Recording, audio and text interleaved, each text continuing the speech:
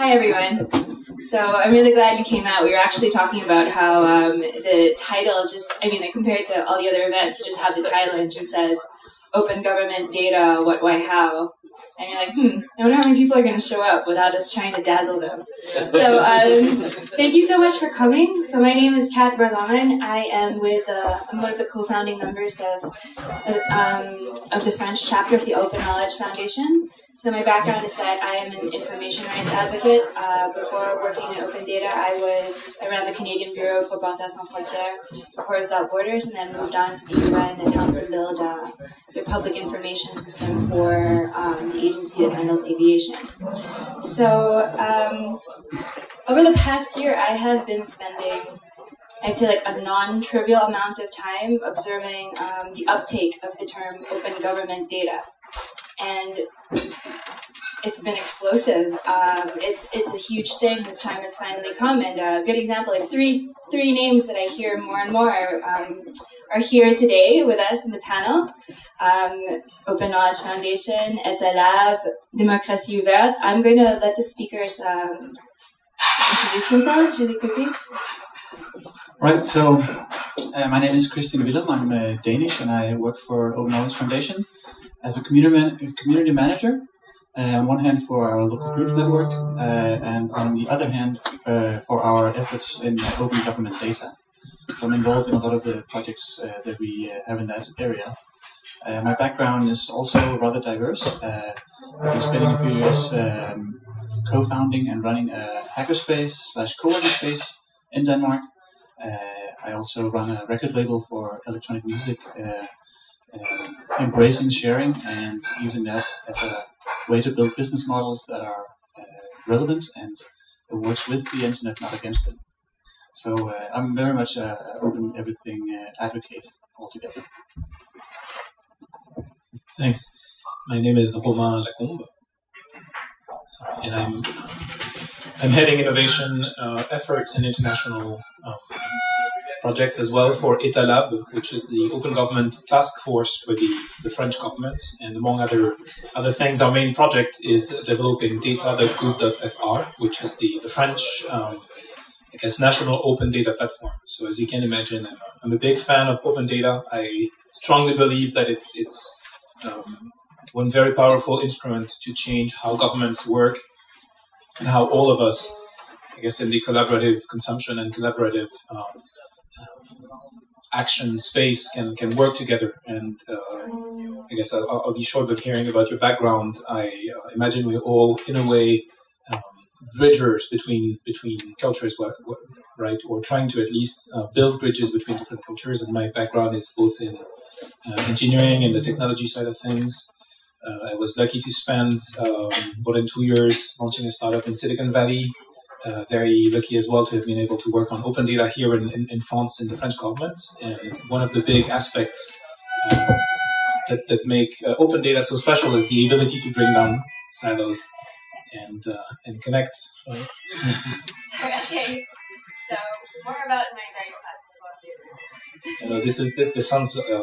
It was the Nokia ad back in the day, right? Nokia connecting people. Oh my God. So this is a perfect time to hand the mic over. Hi, I'm Simon Perdrisat from. I'm part of the group Democratie, Ouverte, and for me personally, I came in all of those ideas through the open source movement when I was a teenager, and I quickly think why the society is not like a lot of open source projects and things like that, and I think a lot of people now have the same idea. And at Democratie Ouverte, I was involved in one of the projects we have, like Parlement and Citoyen, where we try to, help politicians and think that working in more open way is a good thing. There are some, and so we try to make tools for them. With the Parlement and Citoyen, we have we will have other projects making manifestation, and we organize a goof camp in this manifestation. Which day? It's on Saturday, right? Saturday, right? Saturday, that got to. So, Okay, great. So, is that the sound of the boat? That's the boat, right? Wow. So, all right. So everyone that's sitting with me on the panel is obviously very, very big on open data. We're all very excited about some of the things that are happening right now, be that statistics, genes, or geodata. But before we get carried away with our spurts of evangelization, I'm going to warn you this tends to happen quite a lot. Maybe we can start from the very beginning. So, what is open government data? Christian, maybe you can help me out here. So it's not, I don't want to get like stuck on semantics, okay? So, I mean, it's pretty ambiguous. It's not an easy question because are we talking about open data that's governmental in nature, or are we talking, and then in that case, the emphasis is more on the technologies of open data, or are we talking about the data of an open government? In that case, the emphasis is more on politics and transparency. So maybe you could tell us a little bit more about that. Sure. With the Open Knowledge Foundation, on one hand, we've been working towards defining, of course, what open data is in general, and also open government data in specific. Running initiatives like the open definition, etc., etc.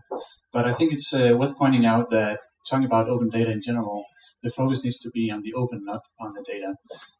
And it's very much about people.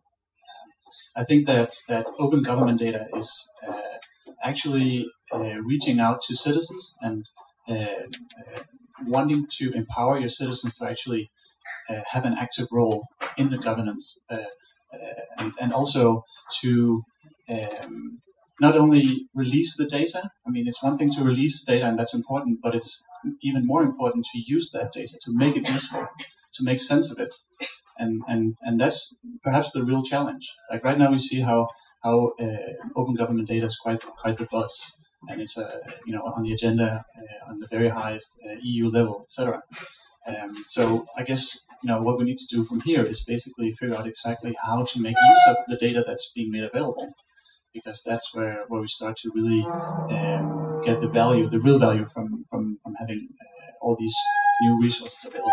So I would say people is the people-centric nature of open government data is what should be focused on. But so like in 2013, like maybe Simon, you can help me out with this one. Do you think that open data and open government have become somewhat interchangeable? I mean, do you feel like one can exist without the other? Can you have an open government without open data and vice versa?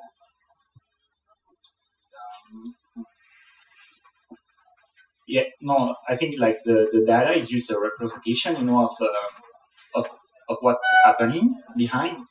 And yeah, if you want to have a open government, you will have to, show what's happening. So one way is like showing the data. I think is a pretty basic question, in fact.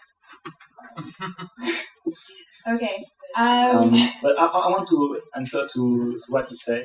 I think we arrived to quite the same conclusion. Like, okay, the data are perhaps not that important. They are important. They are a key. But with Parlement Citoyen, we actually not using that much open data because there was not open data in France available. So we try to make a project where people can collaborate. But it's exactly the same spirit, openness, transparency, and collaboration. I think that's the key more. Okay, thank you. So, I mean, the definition's kind of important because it defines a lot of the underlying theory of change between, like, we're talking about open data and government. So, Romain is with Etalab, he said earlier, the Prime Minister's Task Force for Open Government in France. And they've made some very large commitments. They moved ahead. They've invested. So maybe you can tell me a little bit what's the theory of change behind open data? I mean, what is the promise basically? So that's a very good question. And I guess talking about coming back to basics, to the origins of this movement, and maybe trying to go behind the hype as well, because you're right. This is open data and open government data is a term that's been really played up over the last while. I think you could go back all the way to the promise of the first computer scientists, and someone like I think Professor Licklider, this guy in the 60s who started describing this future vision of symbiosis between humans and computers, right? And at a certain level, when the capabilities of all the devices we carry around, in terms of connectivity, in terms of distributed computing, in terms of sensors, reach a certain level, every aspect, every sector of human endeavors will be impacted by the potentialities of computing, right? And at a very basic level, open data is a way for government to promote these new tools, these new levers of action that are available for all of us to solve and to change the way we solve the problems that our societies face. And by that, and this is a very general statement, right? But by that, I mean that everything that enables us, enables the new behaviors we observe online, all the sort of collaborative consumption behaviors that we're talking about today, tomorrow, and with Ouishare Fest, at a certain level, they could not happen without this new kind of, I guess, brain-machine symbiosis in a way, right? It's really about this infrastructure that's being built. Now, again, that's a very general statement, but at the heart of this lies one thing and one reality, which is that we are able to, I guess, to gather, to collect, to share, to compute, to analyze huge amounts of data that were absolutely even unthinkable even a few years ago, in a way that empowers individual citizens to contribute to this mechanism. So again, a very, very broad vision, but what brings those different models together is the fact that at some point data is collected and is being shared. And guess what? Historically, the role of government has been to gather data and to collect, to know how its different policies are faring, to know exactly the state of, I guess, the state of the country or the local authority the government is tasked with. And so, given that you're collecting this data, given that it can have so much value for society in terms of what it enables, and given that it's such a driver for potential innovation, there is a first really obvious mechanism, which is that if government makes this data available, then without even having any sort of prerequisites or any sort of prior knowledge or anticipation of what will happen, you will enable this sort of change, and you will empower citizens to develop these new applications. Okay. Well, put like that, it's clear as to why open government data is so exciting. I mean, basically the promise is not just like an improvement of government, but we're talking in terms of like radical transformation, which is a really tall order. So, I don't want to put you on the spot, but that brings me to a question that's been on my mind a lot, which is, how do you know it's working? What are the indicators of success to indicate that, open government data really is making, government better, making the world better, citizens better? Well, before answering your question, I think one of the elements we need to keep in mind is that the objectives and even the way governments throughout the world, and not even talking about France specifically here, but everything we've observed throughout the world is still really in its infancy, meaning that this open government data policy is just getting started. And there are, for sure, different approaches which could lead to different ways of measuring success. But broadly speaking, we can think of three reasons why governments, be they national governments or local governments throughout the world, would want to improve access to their information, right, and open data and access to raw data in general. One first reason is transparency. And because the tools of data dissemination now exist, because you can make the information you collect much more useful to everyone, and because there's a notion of accountability behind the publication of data sets that are timely, precise, raw, and make things understandable by citizens and by the intermediaries such as journalists who would be able to make sense of these data sets. Publishing open data on what the government is doing is a way to make yourself accountable to citizens. So that's a big objective, and that's an objective that France definitely shares. Sort of like a process objective. It's like. I guess. Well, I'm not jumping to conclusions how you can measure this, because this is a whole other question. But it means that as you start becoming more transparent, you can observe the the effects that this is having on the way the democratic debate works, for example. And I think Parlement et Citoyen is a great example of what can be done leveraging these tools. Now there are two other objectives which, broadly speaking, could be defined as one, which is I guess furthering innovation in the broadest sense or the broadest meaning of the word, meaning innovation inside government and innovation outside government, with this really partnership-based and open innovation-driven mechanism, whereby if I make data sets available as the government, then third parties, citizens, journalists, startups, non-profits will be able to get hold of these data sets, can find things that we may have ignored, are able to define new points of view on public policies, and also can build useful applications, services, create value in the social sense for society, for a company, create jobs or create new services. And I guess this is really the broader picture. So Christian actually has he's probably out of the four of us, I'd say he's the only person in the panel right now that has this amazing wide angle view on what's going on, because you're working with all these networks, you're seeing everything that's happening from a distance. So with based on everything that Romain's been saying about all these interesting projects and applications, what's the state of play right now? What are some of the cool things that you've seen that you can tell us about? Yeah, so you mentioned it before that there's really a huge buzz around OpenGov data altogether, and I think it's safe to say that if you know the graph of hype, that you have this the graph is growing exponentially, the informed optimism, and it reaches a point, like a tipping point, and starts going in the other direction towards the so-called trial of disillusionment. So you basically become disillusionized with the whole thing, because you don't feel, is this even moving forward, or was it just hype? And I think we're perhaps maybe going a little towards that, but at the same time, we're also seeing all initiatives being put forward that are helping bridge that trial. And I think it's going to be interesting to see what kind of momentum is actually getting picked up. Do you have a favorite example you can tell us about, maybe? You see how, for instance, like Romain talked about, creating a transparency. People feel that they know more about what their governments are doing.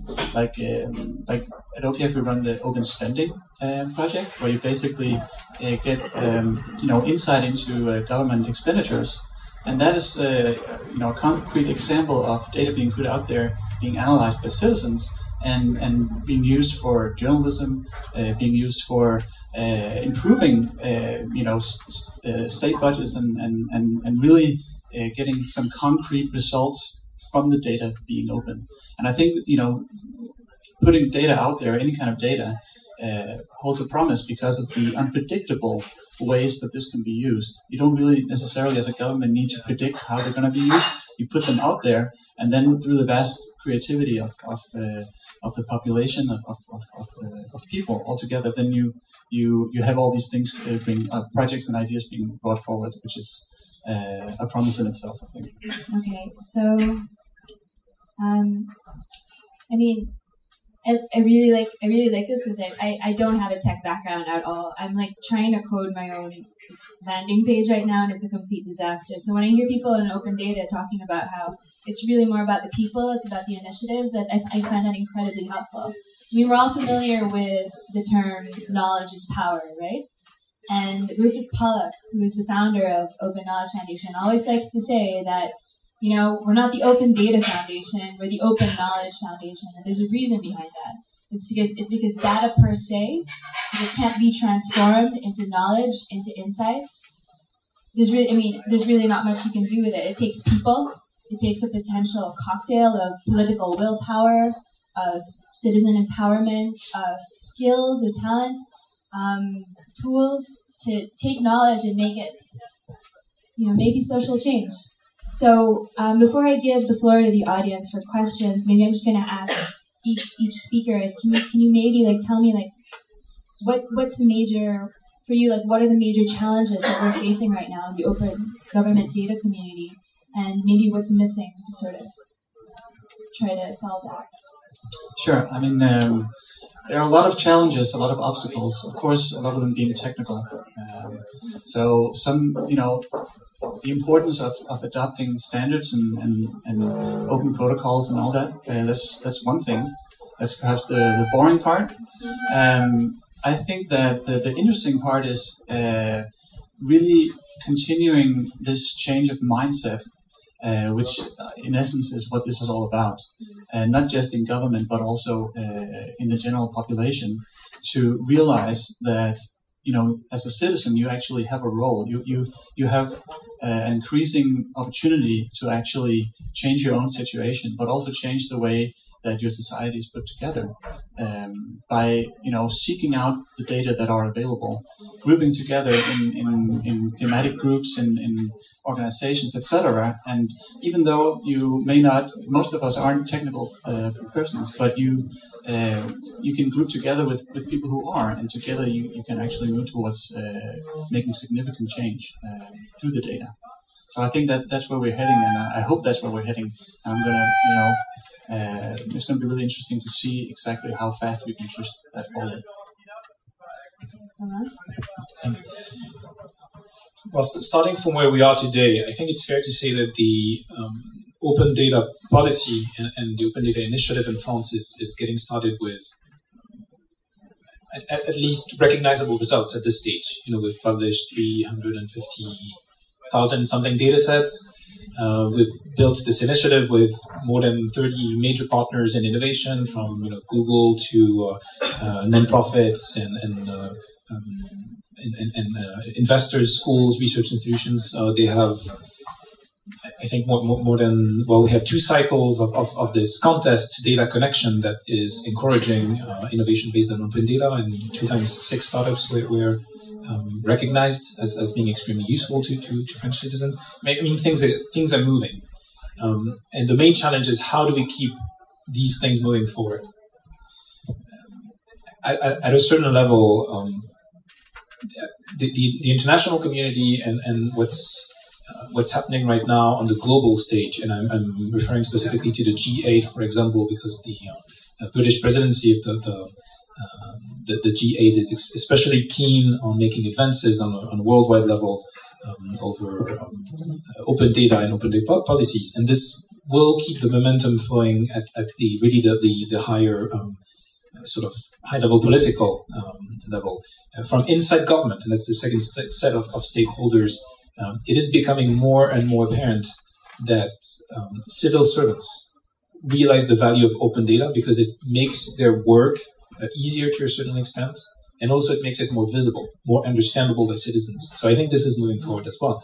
My question is, how do we keep, how do we build more support from the third set of stakeholders, meaning civil society, meaning non-profits, meaning different civil society stakeholders who may not have heard of open data as a tool to help solve some of their issues. Would you include businesses in that by any chance? And that's civil society as a whole, and businesses as well. That opens a whole set of other questions, which is how do civil society actors can make themselves more transparent as well. But even in order to keep the momentum going, I think we need as much support as we can from the community and from actors from civil society who may not have yet internalized the potential of open data in whatever field they're working on. And I think that's the key to sustain success on this side. Yeah, for me, there are like a major challenge is like to make people understand and to not trust the data, to stay critical, and because we have a lot of data and things, but we have to understand more what is behind, what is the definition. You speak to their data, and it's pretty easy, like how much car pass on the street, but there are also data like criminality, where the definition of criminality by himself can change from one president to another, and you can have like jump in the data and things. So for me, like that's a major challenge where things can go wrong sometimes, like because people trust number too much. So it's a matter of like skills development. You would say it's as a society. Data literacy is like a big exactly. thing now, right? Yeah. Okay. And the other things I can see is like when Gov opened their data, they were ready to they have to think about themselves a lot. They have to like say, okay, what we are doing, what is the job we need? Because when you say, okay, what are the data, you have to say, okay, what is the process, which data we have, and I think it's a very good opportunity to go up to know what they're doing, because I think sometimes they don't know what they're doing, and it's for us to know what they're doing. Exactly. So so it's an opportunity to really improve government, not only just because they show the data, but because they ask questions about themselves, like, yeah, what is the job we're making?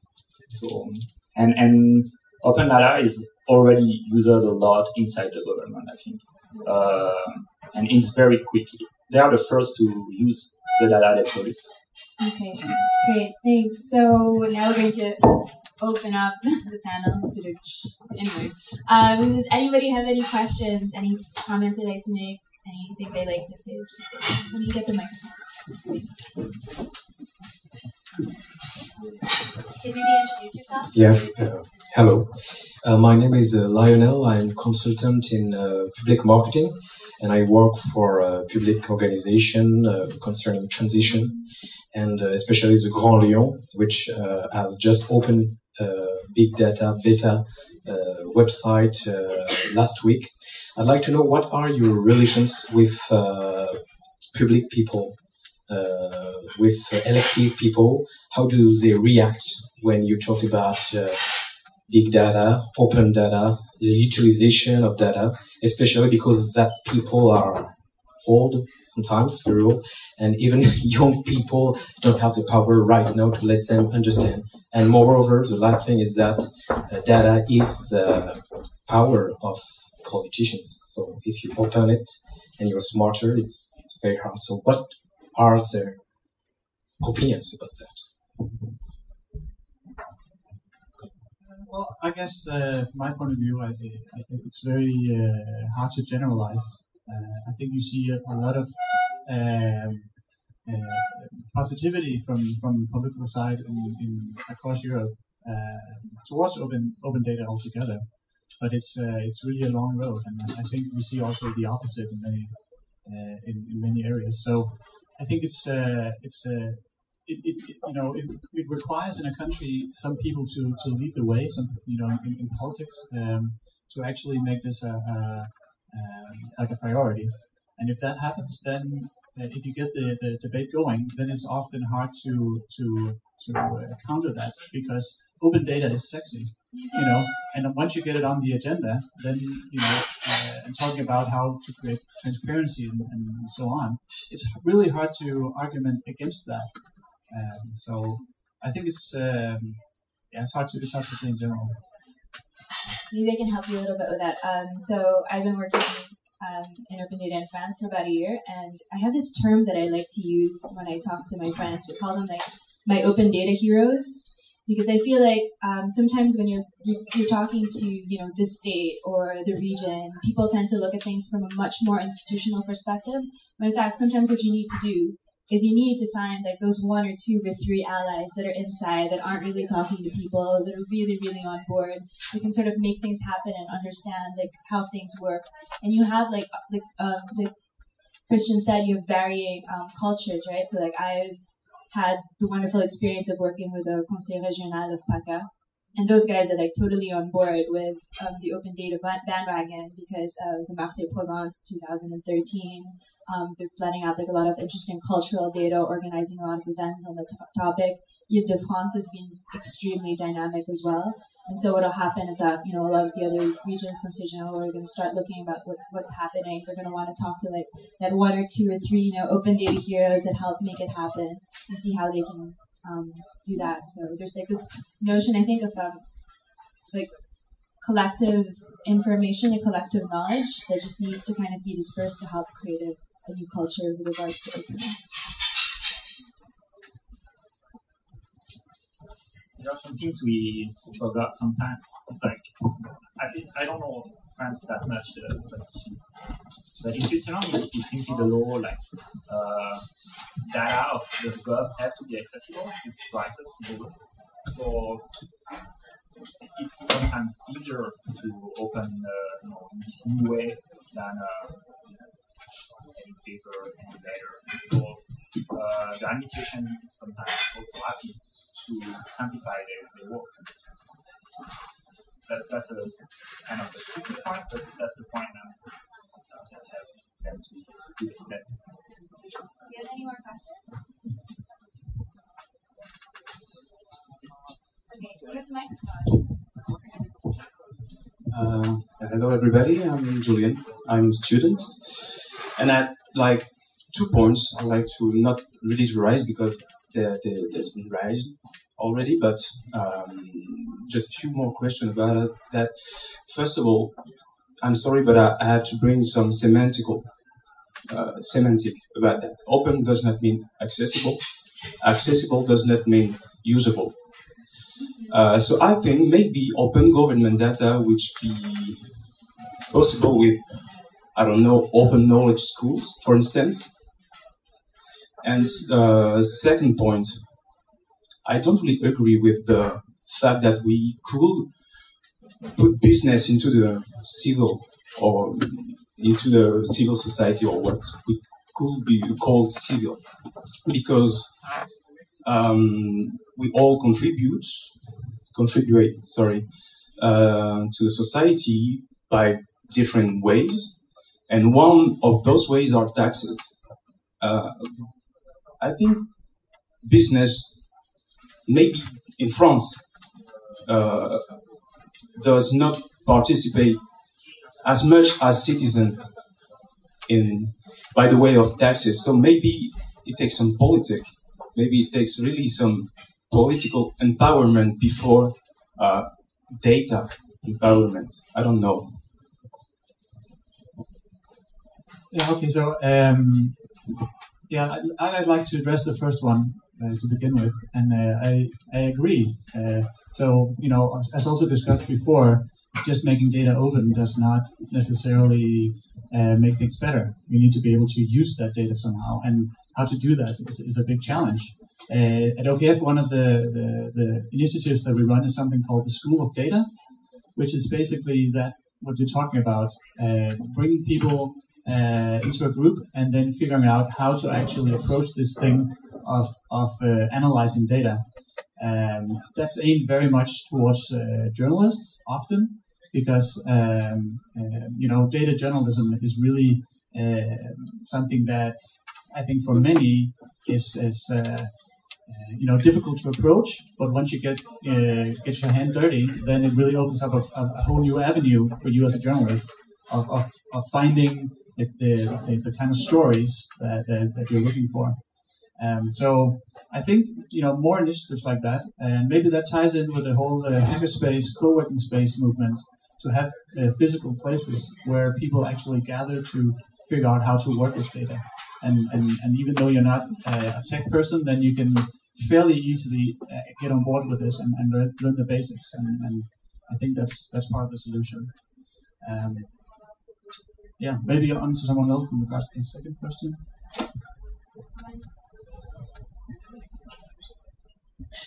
Does anyone have any other questions?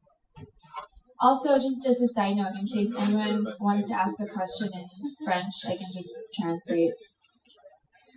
So.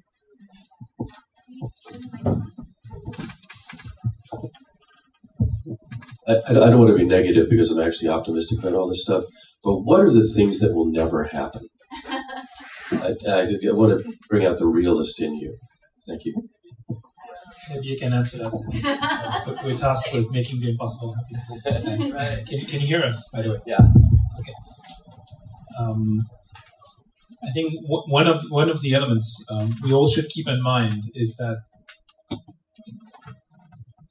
I don't know how to put this well, but open data is as a general concept extremely seducing, but the reality of it is that it is a channel to publish information that is collected, that already exists, and that government collects in order to achieve its objectives and its missions.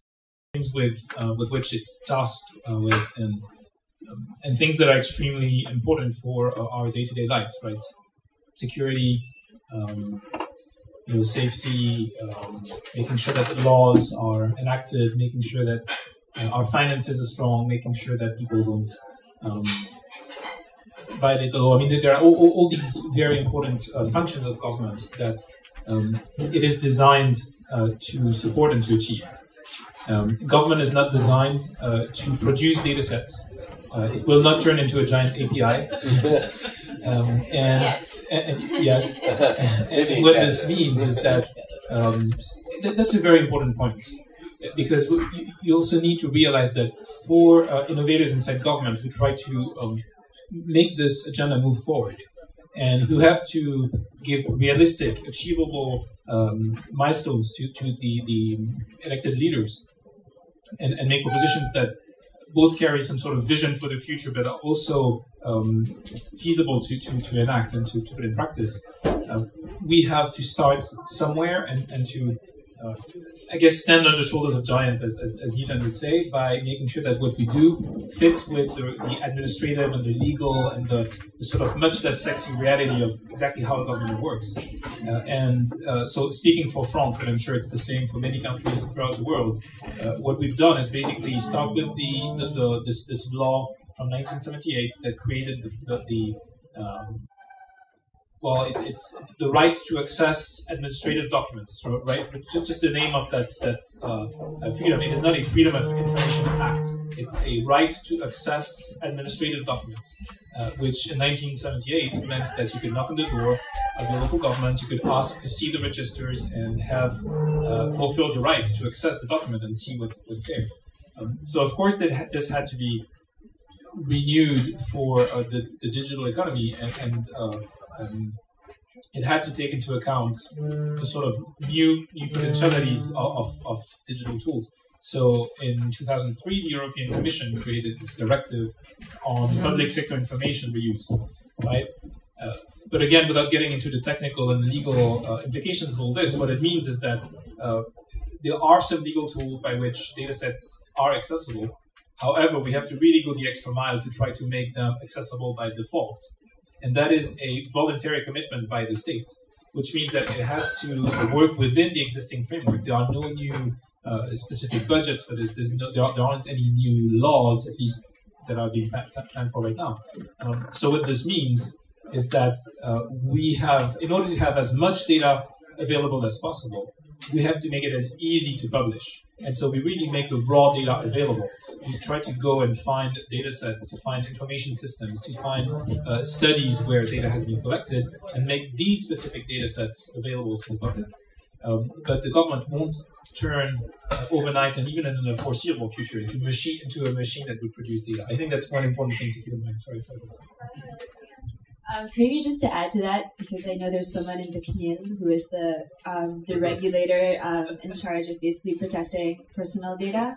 I'm guessing one thing that will never happen, especially they're in the room doing their job, is that of course, like one of the limits to open data is the protection of of people, their personal information. So I guess right now there's a big debate going on right now with regards to health data. So what we're saying is like, we're talking about personal data, we're talking about open data, and where exactly one of those two starts and ends, where are the boundaries that hasn't been it's not completely clear yet, but the necessary debates are happening.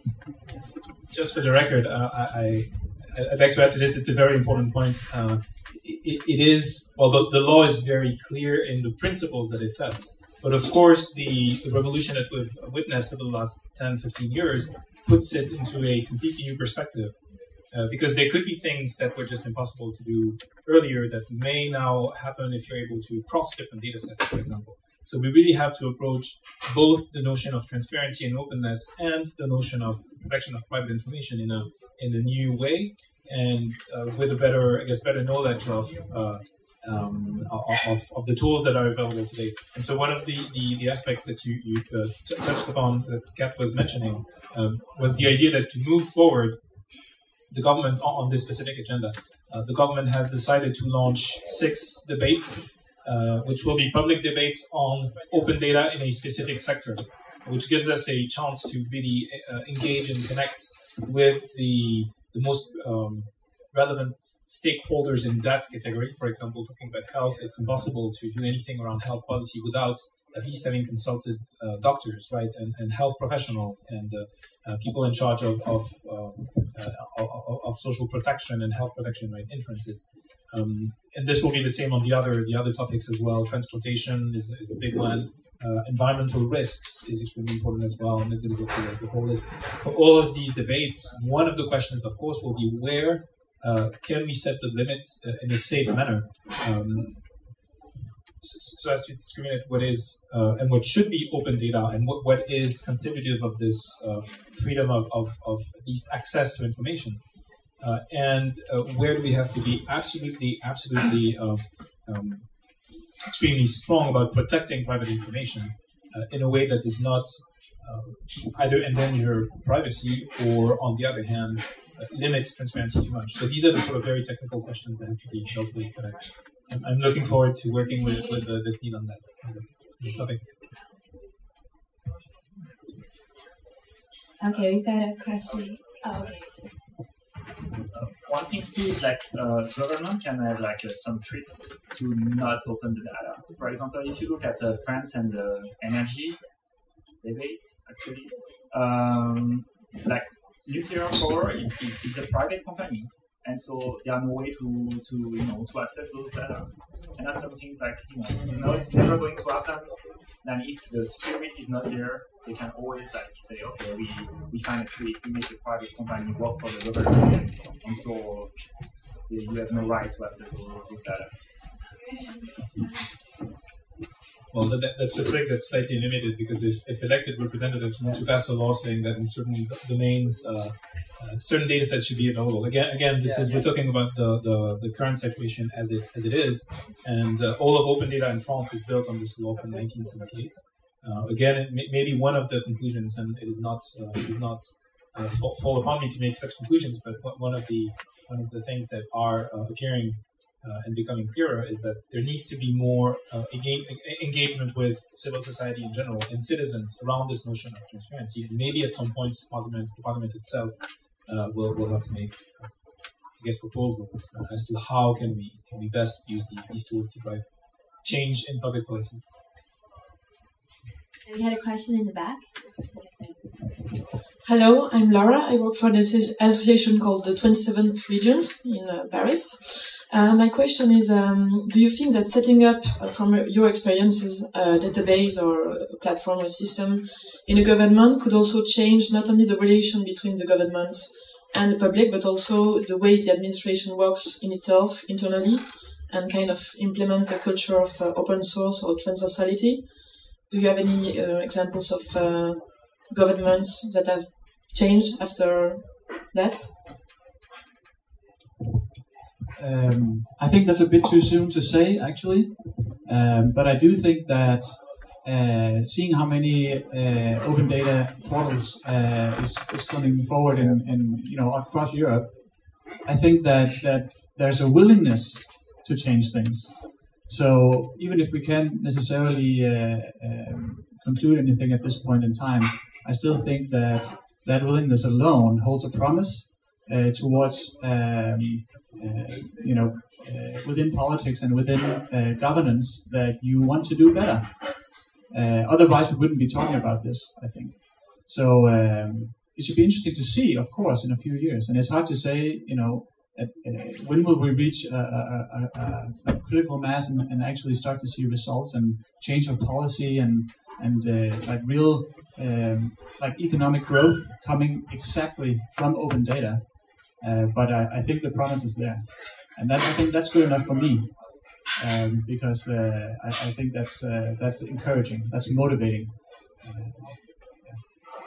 Maybe to that, I'd just like to add that when we talk about open data portals, there's no generic open data portal. We can't have, let's say, different spaces, different regions open up open data portals and all imagine that something's going to happen. But there's actually quite a lot that goes into design. This is a conversation we've been having a lot with Etalab lately, because I don't know if any of you are aware of this, but they just launched this kind of cool initiative called co-designed data.gov.fr, which basically involves a team of students, mostly working in engineering, doing kind of like consultation rounds and talking to people about how to redesign the data portal to make it better. And they spoke to me, and I'm like, yo, like I have no technical knowledge whatsoever. I cannot tell you like how to code this thing. But they're like, yeah, but we're actually engineers, and so that's the part that we've been thinking about.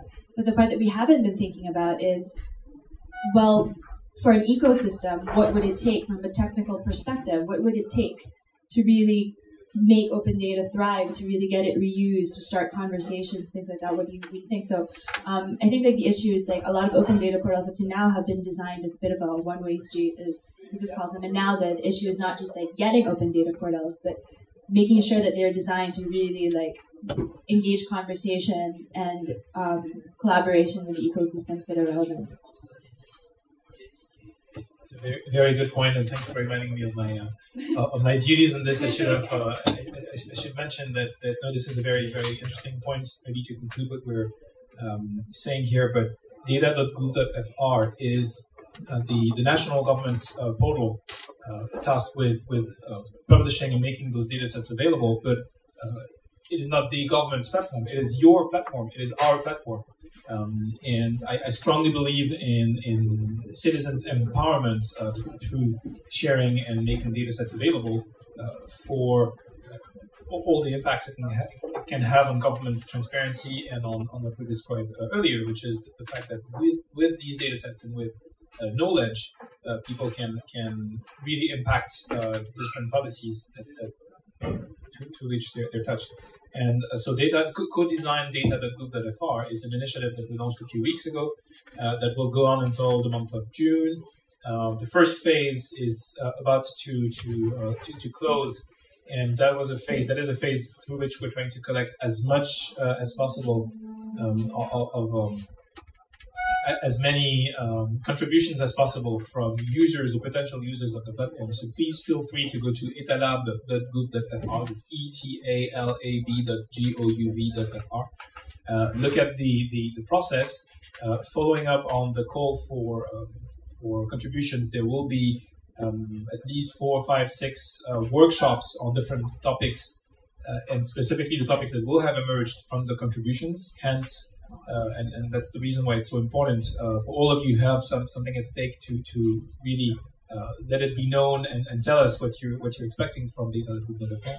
And through these workshops and this process of consultation, we hope to improve, to collaboratively design the sort of specifications for the next version of the platform, which we'll start working on at the end of June. So again, thank you very much. If you can help us help you. Okay, so before we wrap up, I'm just going to do the final round for commercials. So we have our data.gov.fr one. On Saturday, if you have the time, the Open Knowledge Foundation, Democratie, Ouverte, they're organizing GovCamp. Do you want to say a couple of sentences on that? Do you want to do like a... Okay, so it's going to be at the canteen. It's going to be all day long. It's basically